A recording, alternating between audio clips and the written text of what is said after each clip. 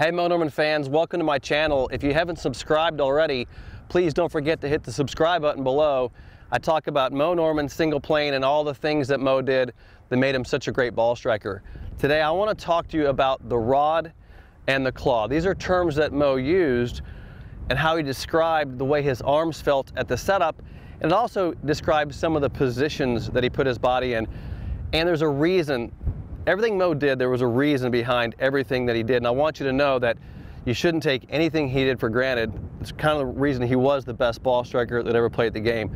So let's talk about lead arm rod position. Now, you've seen me talk about the grip before. I've talked about the address position, but I want to get into a little bit of detail about this lead arm alignment that Moe called the rod.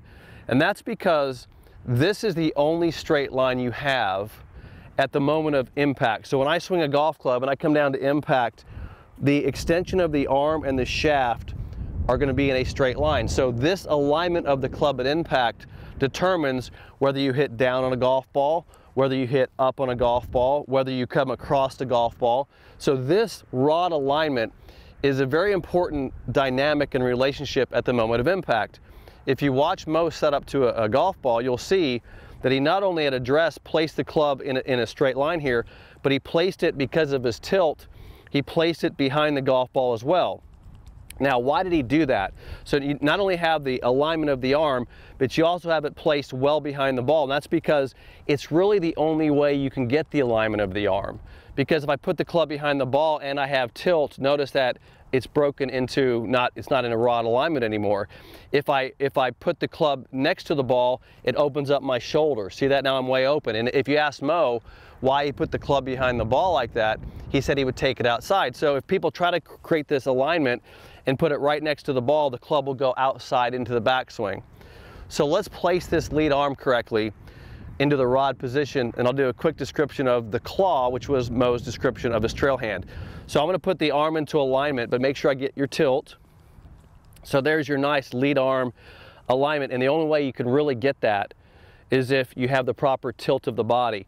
Now, when I look down, and this is what's important about some of the instruction we do at Graves Golf, is you're seeing this from a face-on camera angle, so you're seeing me do this, but you aren't seeing my perspective. So let me give you my perspective of this. So when I set up correctly like this, my nose, my head is looking directly at the club head. Now my eyes are looking at the ball, but I want to make sure the club head's beneath my nose. If the club is beneath my nose and the handle of the club is pointing up here towards my lead hip, we call the pivot point, I get this alignment because I cannot see this alignment from your angle. It doesn't look like it's lined up, but from the camera that you're seeing there, it's lined up. So that's what's hard about this, is I'm telling you what my perspective and your perspective will be, but if you don't have a camera on you, you can't see it. So the club head beneath my nose, the butt of the club pointing towards my hip, got my club in lineup. Now, there's Moe's rod position. Make sure you get your tilt correct. Now watch this. The tilt of the body, what happens to my trail hand, see how it's underneath, it's below it?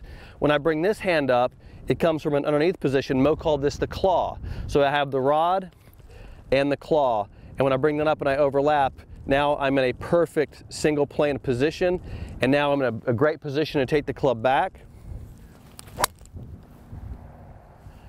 and that allows me to position myself just like Moe.